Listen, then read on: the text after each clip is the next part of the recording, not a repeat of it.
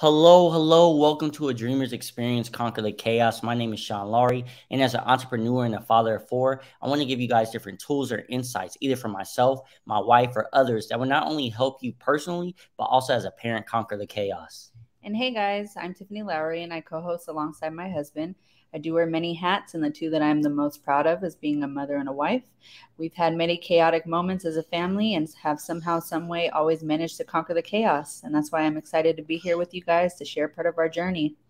Yes, guys. So we are here with this amazing guy, Harold.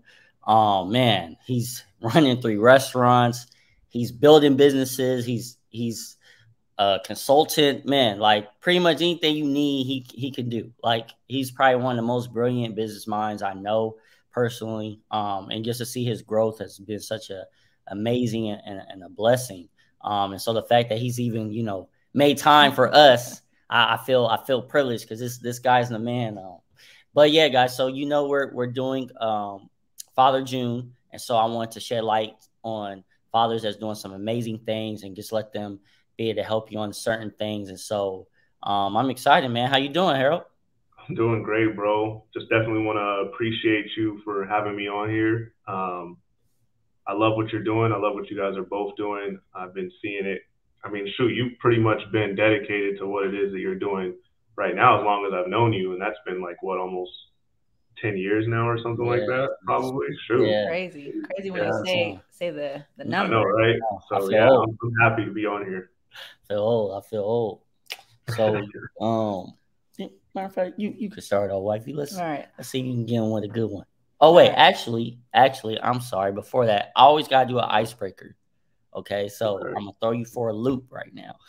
All right. So, what is your favorite thing about being a father? Ooh, dang. All right, why'd you have to hit me with that one?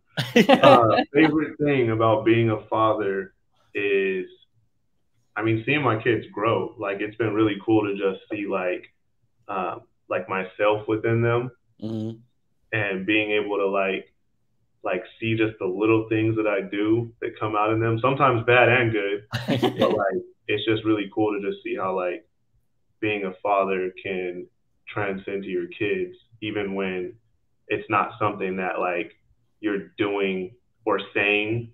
It's like they just pick up on it. Yeah. It's like almost sometimes like it's not even like it's just happening. Yeah. You don't even know it's happening. So yeah, definitely. I like that. Seeing the reflection of myself. Yeah. I can relate for sure. I know it's trippy sometimes. You'd be like, oh, I do that. Yeah, she gets on me at times when my kids be doing certain things. I'm like, she's like, that's you. I'm like, oh, all right. Yeah, exactly. All right. So let's go ahead and dive in. So you have a very unique background. Can you go ahead and share some of that and how that has shaped you into who you are today? Yeah. So I was raised by my grandmother. When I was about 2 years old, my father was actually jumped. He was put into a coma. He was in coma for about a month, and he actually died for like a certain amount of like I want to say like I think it was like 30 seconds or 45 seconds or something like that. He brought back to life, and then yeah, he was still in a coma for like a month after that. And so at that point, like it was kind of like my dad and mom just kind of split up after that, and I went to go stay with my grandmother. And then from there, it was like pretty chaotic household because like it's not like my grandmother was just like that grandma that was with her kids, and then I went to just go live with her. It was like my grandma had just got out of a divorce, like maybe, I want to say maybe like 15 years or 10 years before I was born or something like that. So she was actually living with her brother, which was my great uncle. And so, and inside of that house was all of her kids. So it would be like, my dad was in and out because he was in a gang. So he was in and out of the house. And then there was my uncle, my dad's brother, and then his sister. And then we had another uncle, and that guy was like always, he was on drugs. He was stealing, whatever, all kinds of stuff. He's clean now. We have a good relationship. But before that, it was just an interesting household, you know. So I was Yeah. kind of like I was like kind of like the golden child in a sense, but also like the kid that didn't really get like a lot of attention. Mm. So, because it was like my grandmother was basically like parenting them, but also like parenting me at the same time. And one thing that I noticed was like as I grew up and as I like got older, I started seeing, oh, like I'm kind of like the person that's supposed to like do better than like my grandmother's kids. Almost like she was like trying to make me the one that was going to be successful because she felt like she messed up with them. At least that was my interpretation of Yeah. it all. So it kind of it impacted me in terms of like I always like put a lot of pressure on myself. And like even till this day, I'm gonna just get transparent with y'all. So like Yeah. like even till this day, like I like struggle with it's like everything that I do is essentially to like make me show up on the radar of my parents or my grandmother, even though she passed away already.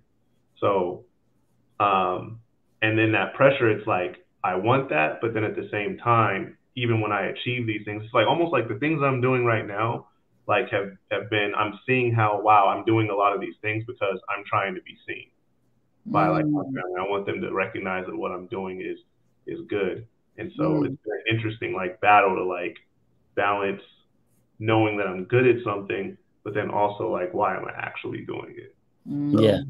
I was actually going to ask you too. Did that force you in a way have to? Because you saw a lot. It sounds like growing up and things. So did it force you to have to grow up faster than what you probably needed to as well? Yeah, I mean, like I would say at first it stunted my growth. So like at first as a kid, it was like so I got used to seeing my dad. Like even though I was living with my grandmother, I would still like see him up until I was like 6 or 7 years old. So when I was 7, he literally like moved out of the house, went to go live with some other girl that lived like right around the corner. Like not right around the corner, maybe like a mile, 2 miles away or something. And I remember like how like struck my confidence was like when that happened. And so at first it was like I felt like I was always being like my grandmother wouldn't let me do anything. It was always like she would let me do things, but it was always like you can't cross the street till you're this age. You can't like other kids are going to the park and I'm staying at home. Like it was just I felt like I was being babied all the time. Yeah. And so there was that piece of it, but then all when I was when I was 16, probably 15 in high school, I think I was a sophomore, she got diagnosed with cancer. And like at that point, and at that point it was me. We had moved to Reno Valley because at first we lived in Carson, grew up in Carson. Moved to Reno Valley when I was in high school, and that time it was just me, my grandmother, my uncle, and my aunt who was in and out. And at that point, it was like once she got sick, I kind of was able to just do whatever. Like I was able to flow. I was able to do a lot. And I would also say this too, um, being with her, being like babying me and stuff, and her being a grandmother, like I was able to manipulate her a lot. So Yeah. I was able to like get around not doing my schoolwork and things like that. Like, oh, this is why my report card didn't come in. Like everything worked. Like, even though she probably knew or my uncle probably knew, but in my head it was working. Yeah. So once she got sick, I kind of like spiraled like to where I did whatever I wanted to do. And then when she passed away, it was really like, so I was 17. And at that point, it was like my uncle he was dealing with his issues around it. His mother just passed away, So he started struggling, kind of went into drugs a little bit and whatnot. And then my aunt was like, she's all dealing with her stuff too. And so at that point, it was like, oh, shoot, I just got to figure out what I'm going to do. So my uncle ended up running the house. We lost the house in like 7 months. We got evicted. We foreclosed, and I had to pretty much figure out what I was going to do. And so from there, it was kind of like I was like living on people's couches, going to this house, that house, staying with the aunt, going to go see my mom or whatever, even though I didn't care to see her, but I just wanted to go sleep on her couch. But nobody knew. And so at that moment was like, yeah, that was like the time where I had to grow up exceedingly fast because I didn't have anyone to lean on anymore. So is this, I mean, I appreciate you sharing because it's getting my brain flowing too. But so did you even get a chance to really process your grandmother passing? Because it sounds like basically your grandmother was like your mom, right? In a Yeah. sense. So Yeah, like, she did took you care of me. even really get to process like that? Because like, and I'm just thinking as well, like you said, like, you know, that's still in you almost as far as like you felt like that pressure to like to be successful and do well. And, you know, I'm confident in saying this, and I'm sure you probably know that too, that your grandmother, if she was here today, she would be so proud of what you're doing, you know what I mean, and the things you have accomplished. But did you even get a chance to like really process, I guess, her death? I mean, to be honest, like I don't know if I can say fully. Yeah. Like, I remember when it happened, like, cause I'm not the person to talk to about like death, cause like when someone Yeah. dies like this close to me, like I literally like I have a very interesting way of dealing with it. Yeah. Um, like I'm like the guy that becomes the clown at the funeral, not like in a bad way, but like I'm just like I'm joking around a lot. Like I'll say the thing that is just not appropriate to say. Like Yeah. so what we gonna do with this PS5? Like what's up? Mm. Like, but it's also just because like I don't know. I don't know if it's a. I don't think I've been desensitized. I just think that No. like I have a different like perspective of it. Yeah. Like And dealing with so it in a Yeah. sense. yeah, Because and I I do know the I'm same. I do similar things, so I understand. I can relate to that. right. But what I'm learning now is that yeah, like that grieving process is real, and that's just like kind of been my defense mechanism for how I deal Mhm. with Yeah. that grieving. Yeah. And so like for my brother just passed. My brother passed away in December. Rest in peace, Mhm. Draco the Ruler. Yeah. And when he passed away, like I didn't realize how much I was grieving until like a couple months, a couple weeks ago, low key. Like Mm. I realized like, oh wow, like I'm starting to see myself make certain decisions and whatnot, and doing certain things that like just aren't really beneficial to me. Yeah. And it was just taking the time to realize like, oh, like I'm actually like hurting right now, but Yeah. I just can't really like tell what's going on. Yeah. And so with my grandma, like I remember at first, like I didn't think like I had a dream literally right when it happened. I had a dream that like I saw her walk into like our garage. We were all hanging out in the garage. She walked out and it was just a big bright light behind her. And then literally my uncle opens the door and wakes me up and he says, "Come say goodbye. Granny's gone." And Wow.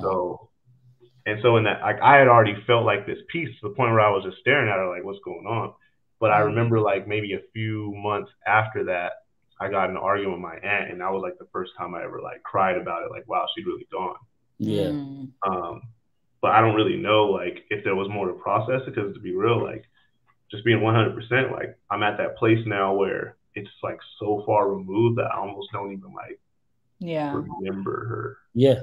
Kind of Yeah. it's been like so So long. long. Yeah. Yeah, like I almost forget, like dang, like for half of my life, this woman raised me, you know. Yeah. Yeah. Um, but you know, it's crazy, man. I can go on for days, bro, because it's No, no, like, no. I mean, yeah, I didn't mean to like. I went to be because I help some of my clients as well. So I went to like strictly like, you know, like coach dig mode. I was like, okay, yeah, no, let me not it's take. good. Like because I'm exploring it right now too, so like Yeah. I'm cool with it. Like, but you know, like as I've been getting older and dealing with a lot of stuff and seeing issues that I have and whatnot, and you know, going to therapy, going to coaching, stuff like that. You know, now I'm starting to even see like, wow, um, like where did my grandma come into this? You know, Yeah. like Yeah. what was she doing too? Because I was at first it was just all about my dad and my mom, and now it's like, well, what am I?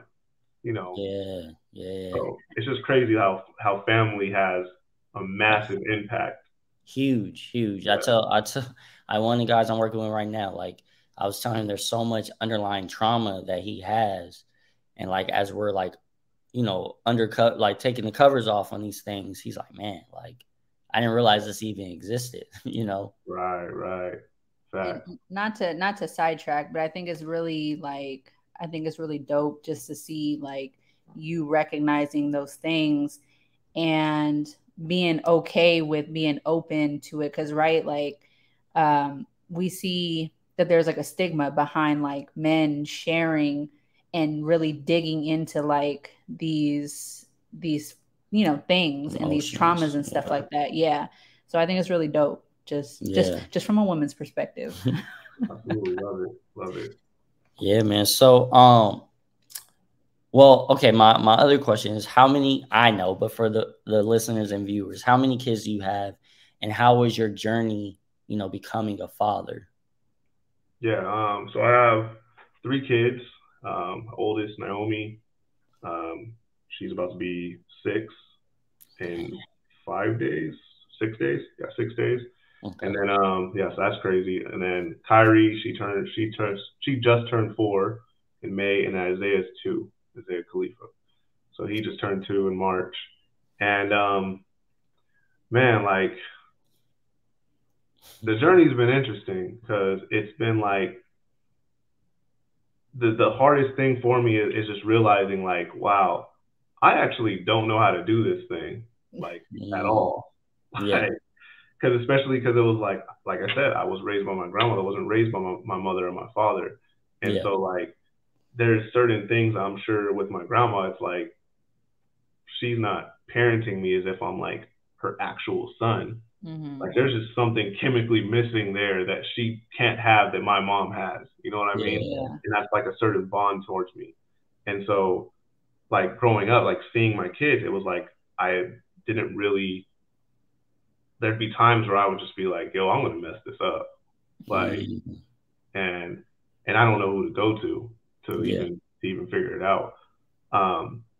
But what I've been learning the most is just like understanding that like I have to focus like on me still. Like I have to like have a lot of self-awareness and like focus on like making myself the best person I can be. Mm-hmm. Because at the end of the day, like that's what they're picking up on. Mm-hmm. So they're like, I don't want to get into this place where like I idolize the idea of my kids being better than me because I feel like that's going to enslave them. So yeah, I don't know where that's pretty much.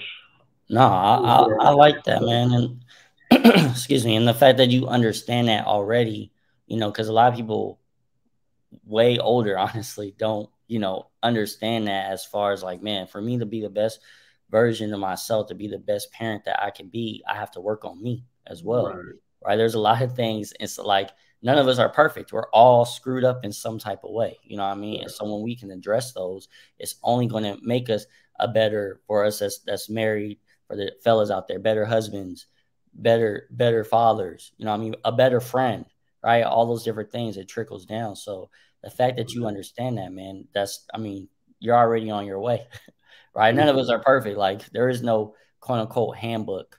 So that's why I always try to tell like the parents I help, like there's technically no handbook, like, oh, this is how you should do it. Cause every child is different. Just like when you was in the household and you say it was like crazy, right? Like, and your grandma dealt with you a certain way and maybe it did work, maybe it didn't. But with other kids, she had to also do it a certain way. You know what I mean? Because they wouldn't respond.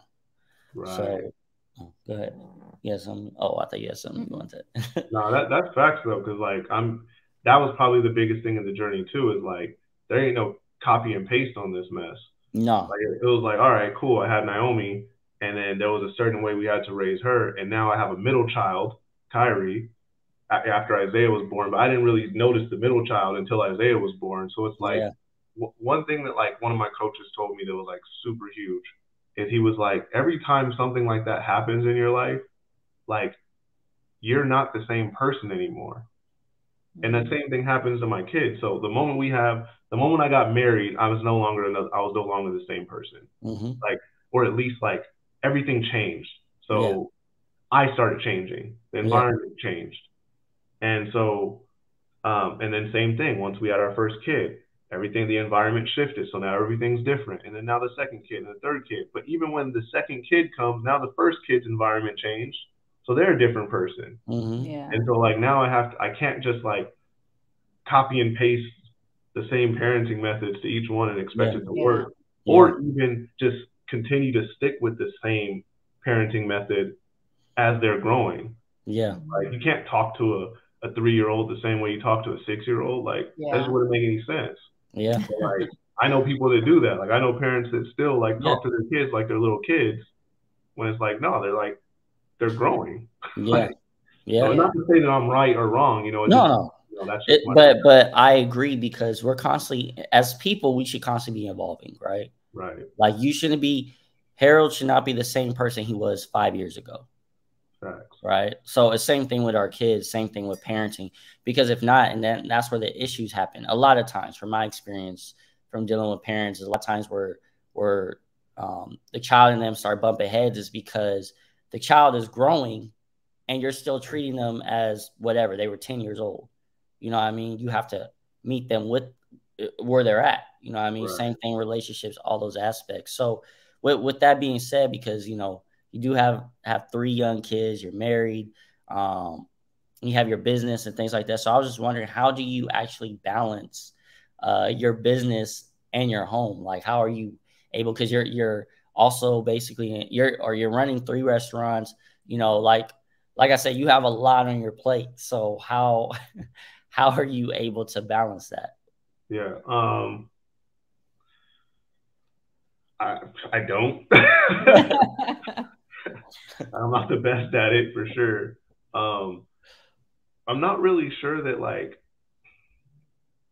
I even believe that there is like such, like, I can't define what that looks like. Like, I can't define what like balance looks like. So the for me, it's more of a priority thing. It's like, I'm making sure that what's the priority is being the priority. So, for instance, like, for me, number one is spending time with self and spending time with God. So it's like, that has to be priority over even my kids in some cases, most cases. And what that means is more like, it doesn't mean like, oh, hey, I'm praying, stop bugging me. But it means like, when I'm scheduling my day, I'm understanding that I need to make time for God so that there isn't any interruption or whatnot. Yeah. And then it just goes from there. It's like, it's God, and then it's my wife, and it's my kids. And it's just understanding, like, there's going to be times where I have a week where I missed a lot of stuff I had to do for business. And yeah, it might hurt, but at the end of the day, I'd rather lose that than lose my family. So, and then it's just, it's just making it all up. Like, I'm okay with makeup time. I'm okay with, like, I missed this, I got to make up. But what's really what it is I need to adapt. Yeah. Because it's like, that's what I'm learning. As the kids get older, something changes. As they go to school, like, there is no routine. Like, what are we talking about? Like, not with 3 kids, not with the wife. Like, not with business. No. Like, I can't sit here and be like, I'm going to do this every day for the next 5 days. Like, no. One kid's going to wake up at 4 a.m. One kid's going to, pee in the bed.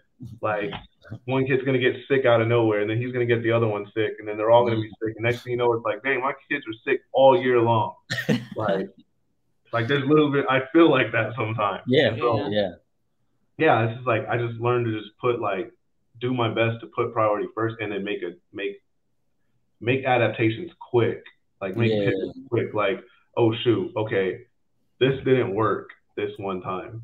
Like, it needs to switch. Like, I can't, like, if I have a meeting that interrupts an appointment that I had for Naomi, like Naomi's in speech therapy right now, so like, she has to go every Monday to Thursday, and that's been like something I've had to adapt to. And there'd be times where it was like, hey, I'm constantly showing up late. Like, it needs to be quicker, to where it's like, all right, no, we need to make an adjustment to this, because if it keeps happening, it's going to drain all my energy, and then it's just going to make the next few days and next weeks harder and harder. Well, like you said, constantly adapting. I think that's key. But I hear at times, from different people, just business and stuff like that, like they say similar, like, oh, there's no balance. And pretty much, if I personally don't believe in this, but I know for some people they do. And I was just wondering your thoughts as far as, like, there is no balance. If you want to be successful, if you want to run this business, you got to pretty much focus on the business, and the family, they'll get the results after, right? They can benefit afterwards. Mm. And for me, that's just, I just said, no, that's not how I want to do things. But for you, is that something that you live by? And so just for like someone that's listening or watching, that's like, oh man, every day, I have to grind with this business, this and this and this. And, a wife, girlfriend, whatever, the person I'm dating, you gotta be pushed to the side. Kids, you gotta kind of be pushed to the side for right now. This is what I'm doing, but you will benefit as this takes off. What is like your thought? And I'm sure you meet people like that too a lot, but what's your thought on that? To each their own. Okay. And the only reason I say that is like, I'm not going to say that it's wrong because like some kids need more attention than other kids do. Like some, like, I'm not necessarily saying that. I just can't say it's right or wrong because at the end of the day, like, I wouldn't do it because I think for me, it's like, I don't even necessarily want to take that chance. But I think it's okay if someone decides that they want to set a priority over another priority. At the end of the day, that's their priorities. True. And so if that's what they want to achieve in their life, they're probably going to achieve it to a higher level than I am. But there's a key component, and like, I have to throw this out there. Like, there's a key component to me is like, I feel like when you chase money, like, or when you like working hard is gonna like, it'll get you money. But like, I feel for me is leaving gaps for God to do work, like that creates magic. And like, I'd rather create magic than create money. Cause like money's not hard for me to do. Like creating magic, that's when it's like, oh shoot, 4 guys meet in a bar and decide they want to start a restaurant, and the restaurant's work does 3, 4, 5 million in a matter of 2-3 years. Like that's magic.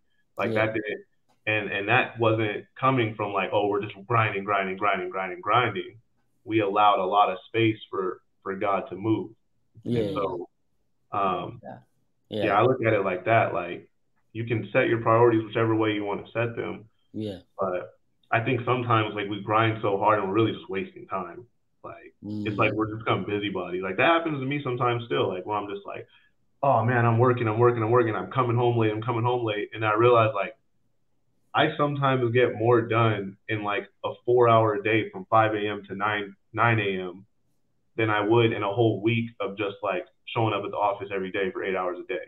Like, it's just, that's pretty much where I'm at with this. No, I like that. That's good. I mean, I feel the same way for me, especially, I think I just told myself, especially as a father, and I didn't, I grew up not having that consistent father. So I told myself I want to make sure I'm present, in all ways. So like you said, for each his own.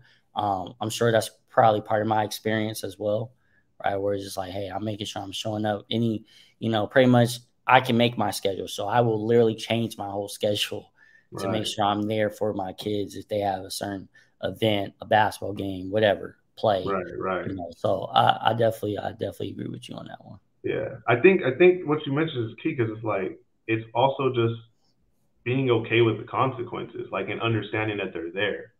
Like, for instance, like if there's times where there's meetings where if I have to cancel them in order to go see my kids, like I might have ruined a complete opportunity to do that.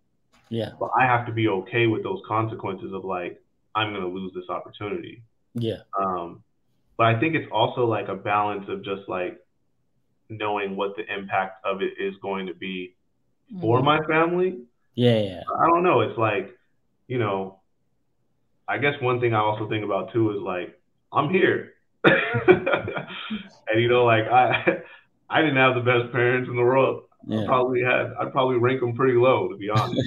Just being real. And like and you too, like we're all here in this situation right now where we're creating stuff. Yeah. And it's like, I think there's character that can grow, but I think the most important thing is just being honest. Like, if you do miss that meeting with your kids or whatever it is, it's like, you just be honest. Yeah. Like, Daddy did it. Daddy was not, I was not thinking about you in this moment right now. Like, and that's where I messed up. Yeah. Like, not this was more important than you. Yeah. No, it wasn't more important, but for some reason I decided that it was. And obviously that can depend on what age they are and whatnot, how Yeah, it's of course. communicated. But I just think it's just being honest and not like trying to hide around like why you do certain things, which is something I did for a while because I didn't know. Yeah, or making excuses in a sense. Yeah. I like that. I mean, if you tell, like you say, you tell your kids, hey, I missed, whatever I couldn't make it to the park because daddy was closing a deal and it's going to change your life. Yeah, but even then, like, that's like becomes manipulation, low key, like, hey, I did this because of this. It's like, no, like, I mean, you're like, Dad, we don't care that you just closed $1 million deal. Yeah, Okay, exactly. Dad? Like, that means nothing. We want you to push us on the swing. Like, that has nothing to do. Yeah, it's funny. Naomi asked me, like, I think it was like 2 nights ago. I was putting her to sleep, and she said, Daddy, how many millions of dollars do you have? And I was like, well, I don't have millions of dollars. Like, and then I even tried to start, like, this is where I knew, like, okay. And this is important because I think it's like, we got to be mindful of when these moments happen and like think how did I handle that? Because I know that I immediately got defensive. Like, I felt like I had to like justify for her because in her head I have millions of dollars in the bank. I don't even know if she fathoms what millions of dollars are yet. Yeah. But like, and so for me, I was like, no, I don't. But I have businesses that make like millions of dollars or whatever. And like, it was almost like I had to like sugarcoat like, or try to like get her to believe like that I did have that when it's just like, who cares? Like, I don't need to. So I was doing to her what I do around other people sometimes. And so, yeah, I just gotta be mindful of like how my self comes out around my kids because Naomi's starting to get, I'm sure you guys probably know this more than I do with older kids, but she's getting to that age now where like, I feel like I have to prove myself to her. Like she starts to see my flaws now. And calls me out on things. And so I'm trying to get out of that place of like, I don't need to prove anything to you. I just need to be there. Yeah. I mean, and at the end of the day, I would say too, which, I'm sure but just don't downplay your greatness. You know what I mean? You're doing amazing things. But like you said, you got in that, where you want down, like, wait, what do you mean? Like, the reason why I say that too is because obviously I know you wouldn't want your kids to downplay their greatness. Right. And so even though, with your like you say, your kids are starting to understand, you're explaining certain things with them. But just being basically mindful as far as like, hey, yeah, you know what? Dad is doing well in these areas. He can get better. And knowing that you're enough, which I'm sure you do know that you're enough. And, your kids look up to you, man. Even though your kids might call out your flaws, it's crazy, which I'm sure you know. But it just blows my mind at times, having 4 kids, just how much they look up to us. You know what I mean? Especially to the dad. Like I say a lot, like as dads, we have a huge, like, we set the foundation, you know what I mean? And so like, it'd be like the littlest things that we're not picking up to. It could be whatever. You could literally just keep saying, I don't know, you hate Chinese food or something, whatever. And then all of a sudden they might used to love it, but now, I hate Chinese food. Yeah, what? Like, what happened? You know what I mean? So yeah, I just wanted to remind you of that, which I know you know. But no, I appreciate that. Yep. All right. What's the biggest reason you think parents give up on their dreams? I think the biggest reason that not only parents give up on their dreams, but pretty much anyone gives up on their dreams is a misunderstanding of time. Like, I think like us as like human beings, like we have like this finite idea of what time is, right? And so when you take out time of the equation of most circumstances, like, you have a completely different perspective on it. A lot of times time is what gives us a negative perspective on something. So like, for instance, if like entrepreneurship, I want to jump into entrepreneurship. So back when I didn't have a job, I wanted to jump into it. The main reason I didn't is because I'm thinking how long is my money going to last? Time. I'm thinking, how long is my money going to last? How long am I going to be able to pay for my car? When am I going to, if I have an eviction notice on the door, it says 3 days, I get scared because I don't know what to do within that time. And so what ends up happening is I feel like time becomes like this enemy. And so you feel like if you don't have enough time, then like, why bother? Why bother doing it? I have kids now, so I don't have time to do this or that. I don't have time for my dream. And it becomes an enemy. So it just says, all right, well, I don't really care to do it anymore. Or I'll push it to the side, or I'll get back to it later when I have more time. And so I think that like right there, like when you change that perspective of just like understanding, like looking at it from a more higher view, and where time is no longer a what's the word? Like it's no longer a piece of the puzzle, I guess. You're not worried about that anymore. You're just worried about getting to the result. And the time doesn't matter. Like I think about how many times like I've had somewhere that I wanted to go that I didn't go because of the amount of time or the lack of time I felt like I had to get there. Like, and so we do that with life of like, I want to get here, but it's going to take 5-6 years and I don't have the time for that. And so, yeah, like I think that's like that's one like big thing for me that I've noticed like with a lot of people. Like I've had a lot of like friends that wanted to jump into something and they say that they need more time, and I'm just like, yo, just take it out of the equation. And it changes a lot of things, because from a higher perspective, like if you look at it from a God view, he's not seeing that. He's just seeing the result that you're going to end up in. And so we have to do the same thing. And I have one more point on that in regards to time. I don't want to lose it.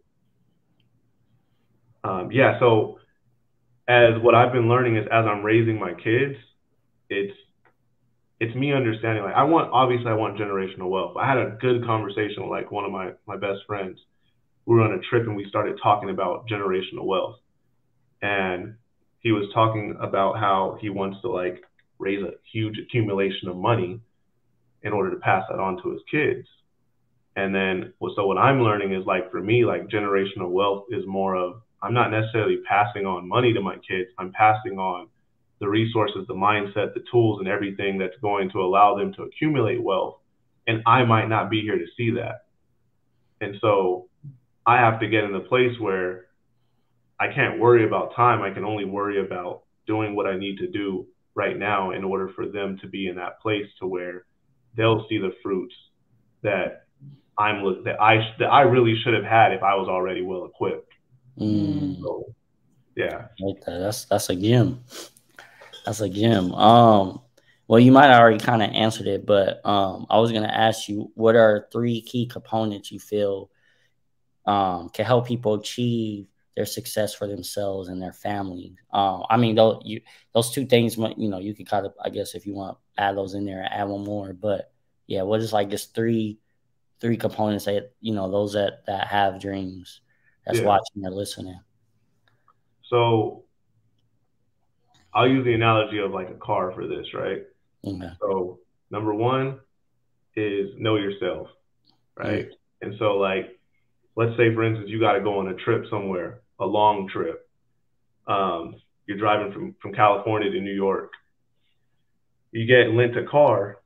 If you hop inside of this car and you've never been in the car before, you don't know how it drives, you don't even know what kind of gas it takes, nothing, and you're expected to take this trip, you would want to at least know the car to some extent. You would want to know where the blind spots are. You would want to adjust the mirrors. You would want to make sure it's clean, make sure it even had its oil change so they can get over to the destination. And so I think, like, when I look at our lives is like, okay, I've been lent this vehicle, this body that I have, and there's a certain result that I need to get to, but do I even know myself? Like, would I hop inside of a vehicle and try and go on a trip somewhere without knowing what kind of gas it needs, without knowing if it's had an oil change and had its key components cleaned out, without knowing how do I change the radio? How do I change the frequencies inside of the car? Like, if I don't know any of this stuff, how can I expect to take it? I'm going to break down multiple times. I'm going to have to go to a mechanic, and then I'm going to wish I had another car. And like, I feel like that's what happens in life. Like, so number one, I would say know yourself. Yeah. Number two, I would say is know your result.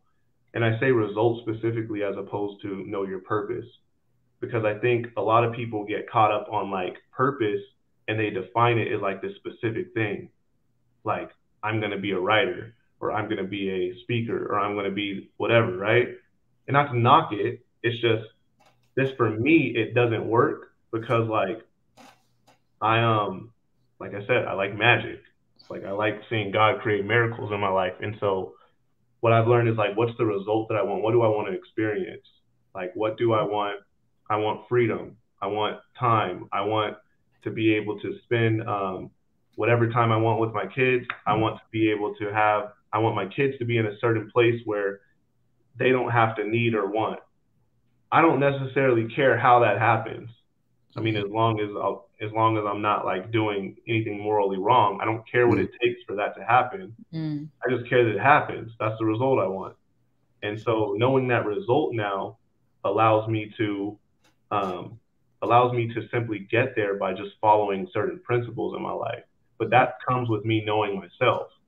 If I don't know myself, then I'm not going to know like what makes me tick, what makes me depressed, what makes me crawl in a hole and not do anything. Like, who are the friends that increase my energy versus the friends that decrease it? Like, I have to know all of these things. Otherwise, I'm consistently going to be slowing myself down on the journey. Like that.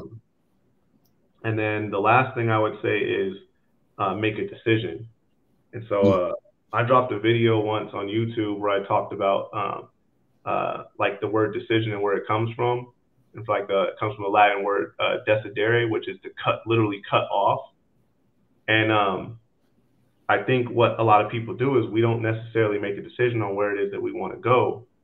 And it all leads because we don't know ourselves, first off. So we don't even know what decisions we need to make. And then we don't, what was my second point already? Know yourself, and then know your result. We don't know what result we want, so we don't make the right decisions. And then what also happens is that a lot of people think they make decisions, but really they make compromises. They're not making decisions, they're making compromises because they don't know themselves and they don't know the result. So every decision that they make is based off of, this is what my parents wanted me to do. I got this job because it came with these benefits and 401k, and that's what my parents said, or this is what my friend said, or that's whatever said is what I need in order for me to be successful and sustainable or to live the American dream. Like, so now you make decisions based off of that information, not knowing what your result is. And so really you're making a compromise because you're compromising yourself. Like, yourself has something that it wants. It has a purpose. It already has something designated inside of the GPS, but you're going off course because you don't even know what it is. So, wow. Yeah, those are the three key things I would say. Nah, I like it. Go back and rewatch this one. Yeah. For those that's, make sure you guys, I hope if you guys get a chance, rewind it, play it back, get those notes. Man, appreciate you, Harold, just for, dropping them gems and sharing with us, man. And for those that really want to, even get to know Harold, get to actually work with him, he has some stuff coming up. He have I think it's a workshop, right? Yeah, we have a $1 billion blueprint workshop. So that's going to be with pastor, partner, mentor Jonathan Belima. We just did one recently, and it was really good. We had a lot of people on it, so we're doing another one on the 28th. Okay. It's only $7 to sign up. Oh, how much? $7. Oh, wow. For a 2-hour online live workshop. Wow. Where Okay. we break down systems that we've used to build different businesses. Wow. So you said $7, right? $7. Only $7, y'all. And so, obviously my people in California, you guys know, but the ones that's, if you're in a different state, I'm in Texas now, you guys can literally still get on, be a part of this. he says online, so it shouldn't be an issue. So Right. definitely check it out. And when's the date again? June 28th. June 28th, guys. June 28th. So, yeah, it's in the link has all the details. Okay, it'll be in the link as well. If you guys are watching, the link is on the screen. But if not, for those, I will definitely put it in the description as well. And also, tell them for those that are in California, tell them about your restaurant as well, where they can, check that out. For sure. So, first restaurant's called Shoots Hawaiian. It's an Hawaiian inspired fusion restaurant, quick service. So there's one inside of Stanton, inside of Rodeo 39 Public Marketplace, which is right next to Garden Grove. Super cool spot. Definitely bring your kids out, family, whatever. The other one is in Ontario, California, right by Eastville. So 2 spots right there. And then we also have a Latin Asian fusion spot called Buenos Migos, which is inside of Rodeo 39 as well. And then also have a cookie shop called Sweet G's that's also inside of that same plaza.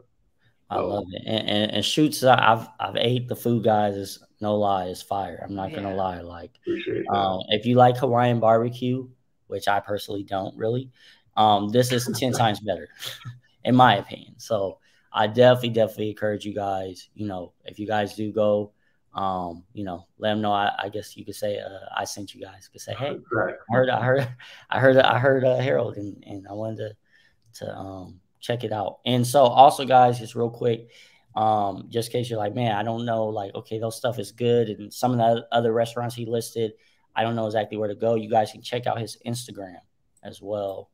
Was it Harold Walters? Right, that's it. Harold I. Walters. I Walters. Sorry, my bad. But yeah, definitely check it out, guys. He has amazing things going on. For sure. He's like I said, he's one of those people you definitely want to just be to sit down and talk to. And hey, you never know. You go to shoot he's there a lot, so you might even be able to pick his brain on something. Who knows? Yeah, man. But like always, guys, make sure you guys subscribe. We're on every podcast platform. We're on YouTube. You can go to A Dreamer's Ambition to subscribe. And like always, everyone, remember, so before we go, I just want to remind you, parents, to keep being an inspiration. Never downplay the impact that you have for your loved ones so you can conquer the chaos. See you guys. Peace. Appreciate y'all. Appreciate you.